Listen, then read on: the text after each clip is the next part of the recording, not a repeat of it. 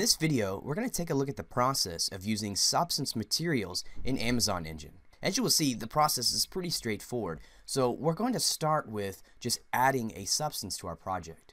So here at the top of the UI, we have the Substance button. So this opens the Substance Editor dialog. So I'm just going to left click this button, and here in the Substance Editor, I can import new Substance materials into my project. Now, before we can use the editor to import a substance, we need to have copied this substance file into our project directory. So here I'm just going to drag over a Windows Explorer window, and here I have this RPG sample project, and I have a materials folder, so I'll just double click to go into this folder, and here I've also created a substance directory. So here in this substance directory, you can see that I've added in these SBS AR files. These are the substance materials. So if you're using Substance Designer, you can publish your substances directly to your project directory, or you can just simply copy and paste them over. So once we've added these substances here to our project directory, we can then go through the process of importing them into our project. So it's very simple. I just come over here to File, and I can just import substance. And I'll just navigate to the directory, so Materials, Substance, and then I'll choose the substance that I want to work with. So here I would just select and click Open. Now I've actually imported in a few substances already, and you can see that it creates this materials folder. So I'll click this drop down arrow, and then I have substances, so you can see that it's using the directory scheme that I had set in my project. And here are the substances that I have. So once you find a substance that you want to work with, all you need to do is just select the substance, and then here you have all of the parameters that you set inside a Substance Designer. Over here on the far right side, you can see the texture outputs. So for instance, if I want to have the Substance Engine generate this ambient occlusion, I can do so by just clicking this box here to create the texture output. We have the substance parameters that I had created in my substance using Substance Designer. So here I have the ability to change the resolution of this substance, as well as make changes here to the substance. Once we make a change, the substance will regenerate the textures. The textures are going to get saved as a .sub file. Let's take a look at that now. So let me just open up the Window Explorer again. So here is the substance that we're working with, and here you can see that it generates these sub files. These are the actual textures as generated by the Substance Engine, and are the textures that are applied into the material within Amazon Engine. Now, once you've changed the parameters and you've set up the substance the way you want, you'll want to come over here to File and save that substance. You can also delete the substance as well as export textures. So let's say that you use your parameters to generate a certain set of textures, and you want to save these textures to a file format that can be used in other applications. You could just hit File and export these textures. Now that we've configured the substance, we can apply it to an asset here in our level as a material. So now I'm going to open the Material Editor. So we'll click this button here. And within the Material Editor, you can see that we also have our document structure from our project. So here we have the materials and that substance folder. So I'll click this drop down, and you can see that here are the substances that we have to work with. Here within the texture maps, the substance subfiles have been added to the appropriate channels. So for instance, I have my diffuse texture is placed in the diffuse channel, my normal in the normal, and so on. So all I have to do is just take this material and simply assign it to a selected asset here in the level. So I have the asset selected, I'll simply right click and assign to selected objects. So now the substance material has been set here on this asset. Now once the substance material is applied, I can easily go back to the substance, and I can make changes to the parameters, and the substance will update in real time. Now we're going to take a look at how you can configure your substance so that it will work correctly within Amazon Engine. Different PBR workflows are going to have different implementations. So for instance, with this substance material that I'm working with, I'm utilizing the PBR metal rough workflow. So if I come over here to the top and I look at my material and I take a look at the definition, you can see that I'm using physically metal rough. We also have the ability to work with spec gloss, but just in my case, I was working here with metal rough. Now, the way that the Amazon Engine works with this material, I need to set up the texture outputs in a different implementation so that when the substance textures are generated, they will work correctly with the Amazon Engine material. Amazon Engine uses a variation of the PBR specular glossiness. where the glossiness map is actually placed in the alpha of the normal.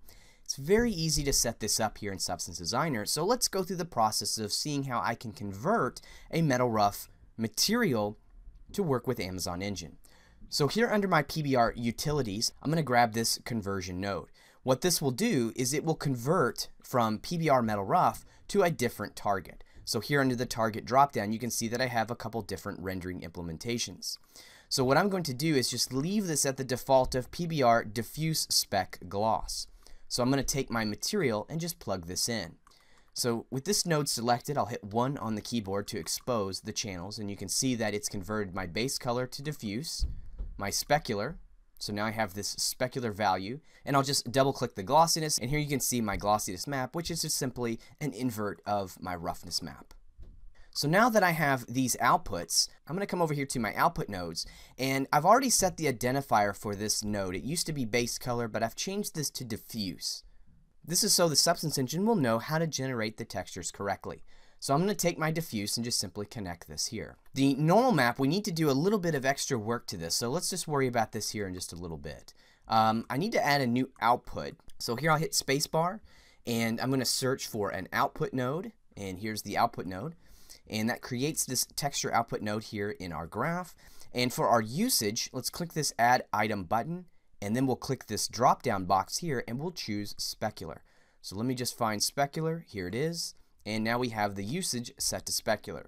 You can also change the identifier name as well, and I'll just do that. So we'll just call this specular. So now let's take our specular and let's just plug this guy into here. So we've taken care of our diffuse and our specular.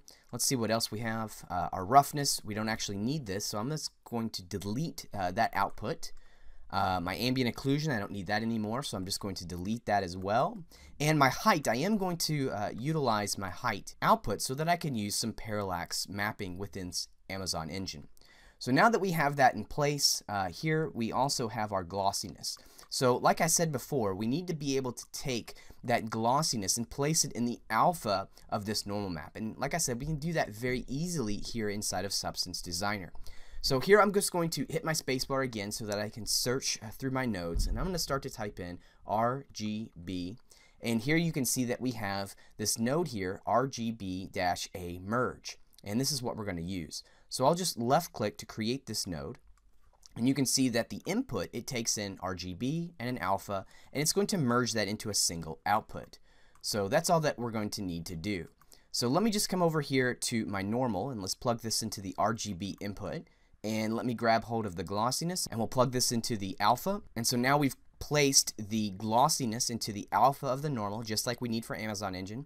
So we'll take this output and we'll just feed this here into the normal output.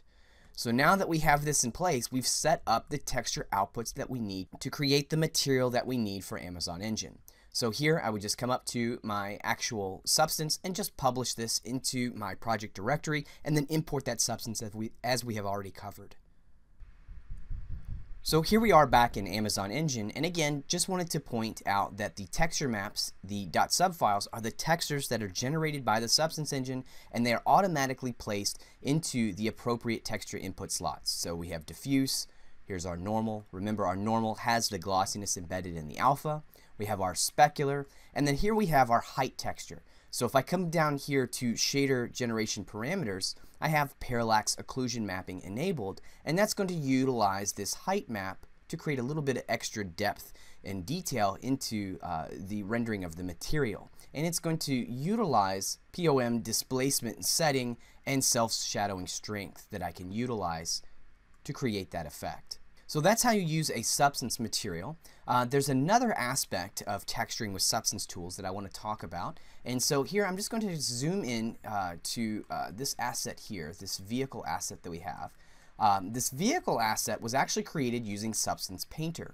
And so this is just using standard textures. And so now I would like to show you how you can use Substance Painter to create textures for use in Amazon Engine as well. So here we have this vehicle asset, and I've textured that here in Substance Painter. In this particular case, I've used the Metal Rough PBR workflow. And so now I want to export this for Amazon Engine. I can just right click and go to my export textures. And then here in my configuration, I want to bring to your attention that we have this Amazon preset.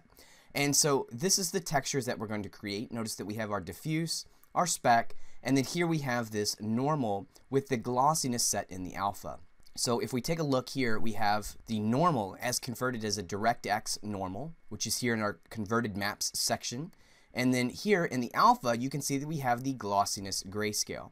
So all we need to do is just export these textures to our project directory, and then we can just import these textures into Amazon Engine and apply them to a material just as you normally would. This allows you to work with Substance Painter to create physically based assets and content for use in Amazon Engine very quickly and easily.